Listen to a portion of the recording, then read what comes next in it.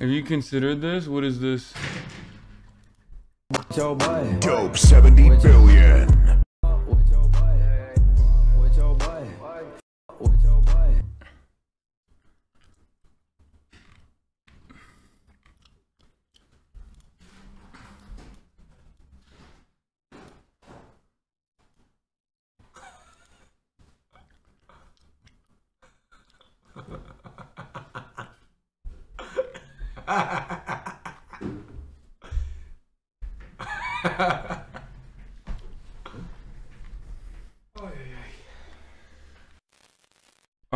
Anyway, what's your opinion on Sneako? If it's gonna be cool.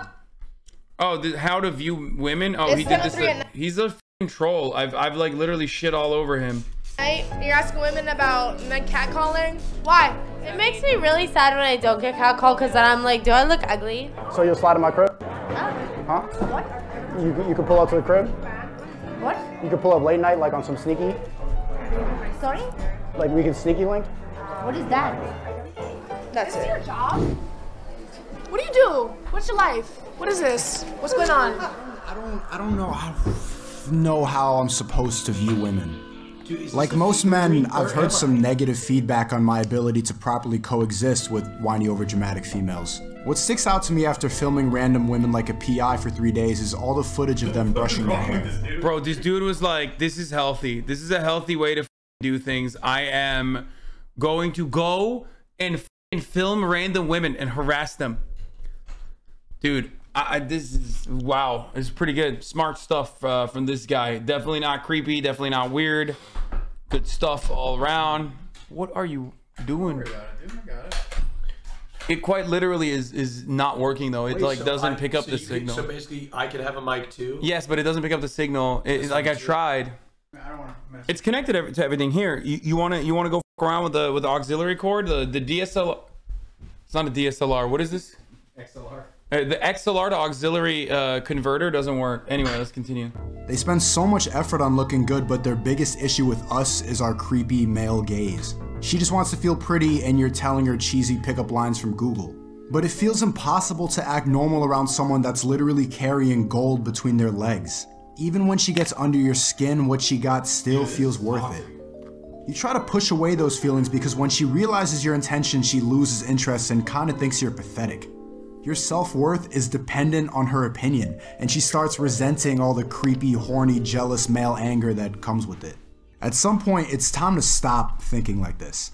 That's how the same woman who was pursued for her beauty ends up discarded and cut in half by some guy. Maybe she can do more than spread her legs. Maybe if you look closer, you'll see something you never noticed before. What is this? I don't know, man. I mean, the thing I don't understand is like, he went so far to like incel territory that he started recognizing that he's an incel. What? No. Like check 1 2. Yes, it does. Let me see it. No, it doesn't. Here, there's no different lines. No, it's not muted. It's just that's the option. No, it's not working. Hold on, we're trying to get Austin's microphone to work. Wait, you gotta leave? What the? That's fucked up, bro. How are you gonna do that? Wait, talk again? Oh no, this is line out. That's line out. They can't hear you. They can't hear you. Oh, that's just the sampler. Talk again? Not working. Austin is leaving chat. He will. They can hear you. Hold on. Here. Hold on. Here. Go ahead. Don't fret, dear chat. I will return to you very shortly. In the meantime, you can follow me on Twitter, and I'll be lurking in the deepest. I don't know what the fuck. Just I'll be back soon. All right. I'll be back. Are we gonna hang out tonight? Yeah. You want to hang out? I may even come back later. Who knows? But you won't be streaming. But I probably will be. Wait, why is he not streaming? I'm excited about this. Well, he may not be, is what I'm saying by the time I get back. Thank you all for having me. Thank you for being so nice and friendly. And yeah, good job giving a community full of young queer Zoomers abandonment issues. Okay, who's the real homophobe now? That's right, dude. This dude literally showed up to feed you his meat. Yeah, he gave me the homophobic meat, dude. That's right. All right, peace, bro. Hillary 2024. All right. See you later. Bye. All right, I'm putting the noise gate back on. Unless you have some hot takes that you want people to hear. Dude, my hottest take is that I gotta get back to work. All right, get back to work then. All right, noise gate is back on. And once again, we are alone, chat. Once again, we are alone. All right, we're back. We're back, boys. Don't worry about it. You know, it's like, you know, we had some fun, but you know, you're not alone because you got me, okay? And yes, we will do MasterChef in a second. You are one rude motherfucking dude. Wait, why am I a rude dude? Wait, why am I a rude dude? What the f? How? We don't want you. All the cool people are gone. You are not that bad. Guess you'll have to do. Okay, guys, they're not here anymore. Like, you're still shitting on me. What the f? I thought when we were alone, at least you would be, you know, saving me and you know, being nice to me. And maybe if you don't, all the girls your age will have learned their mistake and avoid some guy like you forever. But you also want to have the ability to sweep any girl off her feet. Not in hopes that life is going to open the door on somebody better, it's usually just some guy's damaged ex, but because you're insecure and women's admiration makes up for what you're lacking. It's selfish, but you're tired of lifting women up on a pedestal only to doze off mid-conversation on a $90 date because you're talking to a girl who never had to develop a personality. Viewing women like romantic balls of joy is just as dumb as objectifying them because your heart will always get broken. Now look at you. Broken no bitches. You're worried that if you keep viewing women as accessories for your life, you'll be that guy whose wife was found in the back of the... I don't get it. Like, who is this for? Like, I just don't understand. I mean, I guess it's for like a bunch of incel dudes. Like, what? He's not cosplaying as an incel. He is an incel, by the way. But like, he went so far off the deep end of inceldom that like, he kind of recovered and started like recognizing how much of an incel he was, only to get more incel like again. The trunk. So it's time to go outside and meet real women, platonic and celibate. I'm gonna do all the research I can on how to untoxify myself and figure out the right way to view women. So for only $150, I hired a pickup artist on Google to coach me on running down on women in the street. Cassidy. Oh my God, someone said he's trying to do How To on HBO and failing disastrously. Is that what he's doing? Huber? You think he watched How To, which is, by the way, Nathan Fielder's show? He's the executive producer. I miss him. I wish he would do more fucking content. And then he got like, he's like a kid and he got like really excited and he just like copied the version of this. Pleasure. Just thinking we could walk around, talk, basically mix it up a little bit. We got 90 minutes. It's an art form. It's not respected anymore. When you talk about pickup artists, it's a negative connotation. People hate them in the media. But you still call yourself a pickup artist? Me, I would say seduction expert. Oh wait, I think we see something here. Okay. I'm going direct. Excuse me?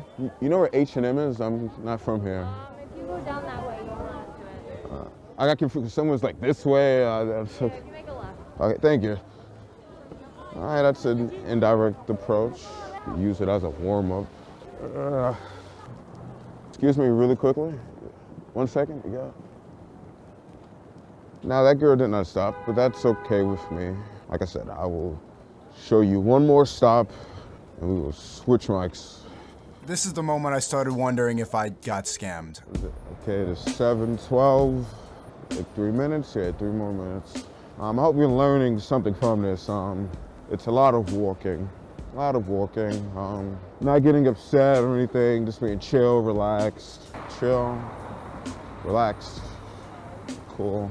7:13. Excuse me, really quickly. I best stop it now. I guess it's 7:14. Slim picking today, but all right. I guess it's your turn. 7:14. I didn't really see much. All right. That's that white girl stuff. Just walking around barefoot and shit. I'm just asking my friend. I'm trying to like get this for my little sister. I'm not sure if it'd be good for her. Okay, what, how old is she? She's like 7. Like I don't know. Is this too old for her? You think? Get it smaller. Smaller? What size is this? A medium. So I guess you guys are like 18 and gonna start next year, huh? Actually, my 18th birthday is right now. Oh shit. Yeah. Oh, that's awesome. Okay, dude. Okay, that's okay, bro. That's when you pull out the parachute cord. Okay, that's when you're eject. Oh God, that is sus, bro. What the? I would hug you, but we just met. That's awesome, though. I gotta admit, Bro, this dude literally said, I would hug you, but we just met. To a girl that said, I'm 18. I just turned 18.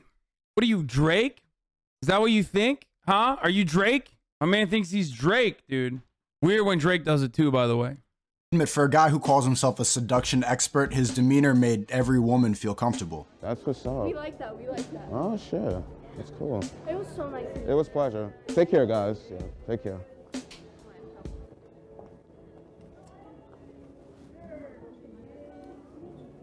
That was worth the money, but I definitely need another lesson. Well, this is really cheap. Like I'm really rich. Like I have a lot of money. I can get like really cool jewelry too, right? Right. Just like you, right?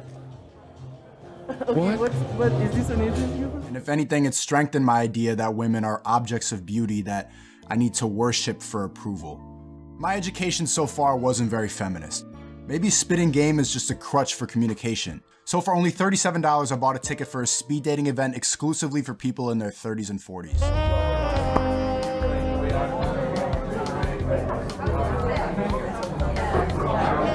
But then I had to wait an hour in a corner with the 5 other men who... Bro, this shit is so sad. Like, that, this...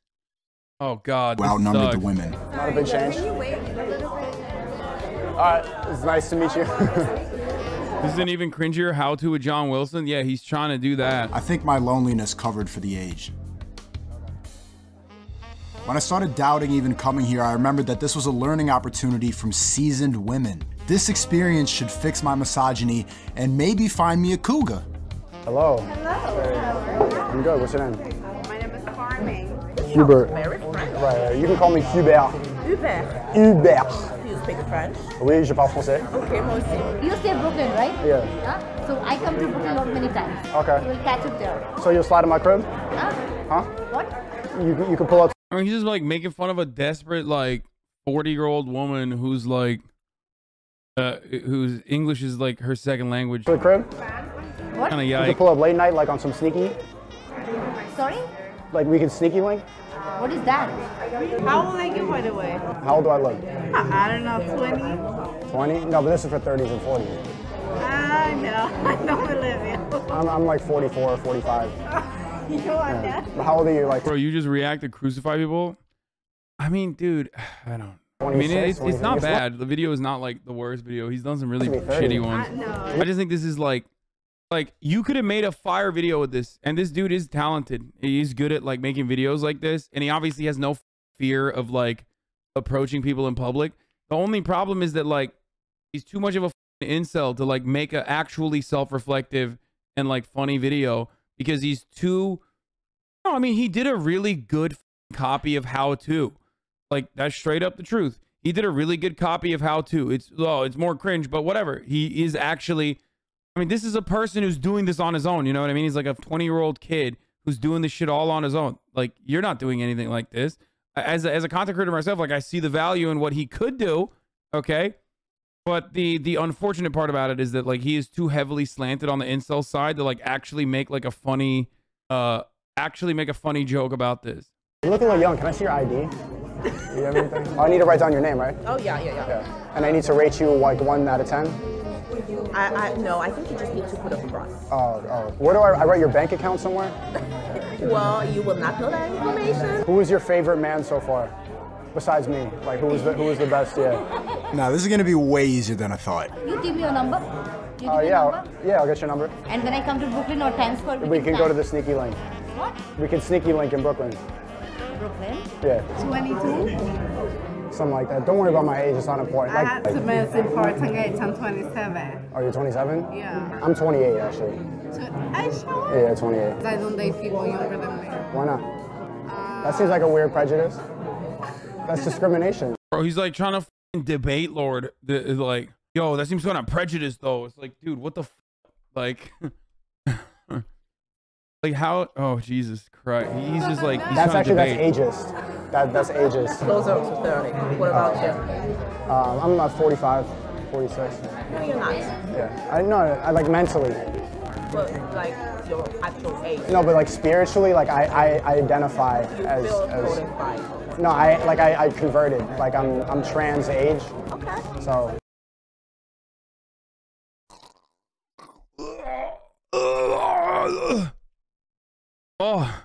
Oh, thank God he did it. I was gonna die if he didn't do like some transphobic jokes. you know, 8 minutes in, I was like, where's the transphobia? You know what I'm saying? Like, Yeah, come on. But technically, Okay, technically. I'm 16, but like meant to. Okay, I can't watch this. All right, we're done. It's MasterChef time, baby. Here, let's look at this Jordan Peterson video that he wiped off the internet that Fakaktis wanted me to watch all day. But first of all, I want to make a slight detour. So one of the things that's happened to me since I put my lectures on YouTube is that I've frequently come across people claiming that I sound a fair bit like Kermit the Frog. And wasn't really sure. No. Oh my God. Okay, it was worth it. Oh my God, it was totally worth it. This video is actually worth, dude. I've frequently come across people claiming that I sound a fair bit like Kermit the Frog. And wasn't really sure what to make of that. It might not have been my first choice for animal avatar, although I suppose it could be a lot worse. I mean, Kermit is a pretty good guy, and he's a decent spokesfrog, and a good organizer, and all of that. So, but anyway, on I didn't ban him, chatters. Shut up. University of Toronto campus. So that was another major act of synchronicity as far as I was concerned. But one thing that's kind of cool is that I had this mask made by Charles a while back, and this is a frog. So there now I've got my Kwakwaka'wakw. The Kwakwaka'wakw people are a tribal. Bro, he literally deleted this video. Okay, so there's some tea around this. He talks about how he's like, he has like origins to the First Nations people. And I think he deleted it because like the tribe was like, no, you're fucking lying. People who live in on the west coast of Vancouver Island, and they have a remarkable artistic tradition, which I've been very interested in. And I've had a lot of work done by Charles, who, as I said, is a residential school survivor. And he made this beautiful frog hat for. Damn, woke Jordan Peterson talking about residential school survivors, bro. Look at that. I wonder what his take is now. You just pulled that out of your ass? No, dude, there was some. The reason why he deleted this video is because, like, there was some drama. I can't remember. God, Jordan Peterson fanboys are so annoying. Like, they have to immediately be like, no, I know everything about Jordan Peterson. I know everything about Jordan Peterson. And that's why I hate this. Not true. It's not true. Controversial professor has used his links to the Kwakwaka'wakw people as a shield against accusations of racism. Peterson's connections derived from his friendship with traditional bonds of Charles Joseph, an accomplished carver. Earlier this year, I talked to Charles Joseph, who confirms Peterson is not a member of the people nor the tribe. Mischaracterizations are ironic given his admonition. Be precise in your speech. It's good that you consume some liquor this time instead of letting some Indians steal it. What the f? The novelist to whom Peterson has sent the offending speech. On January, Hurwitz explained on Twitter that Peterson was referring to an inside joke involving a self-identified Indian bartender who duped Hurwitz out of a bottle of bourbon. Peterson encouraged Hurwitz's use of his link to the Kwakwaka'wakw people to use the thoughtless language. Indeed, he has never been shy to promote his connection to protect himself. He suggested, if by KKK you mean whose nation I am a member.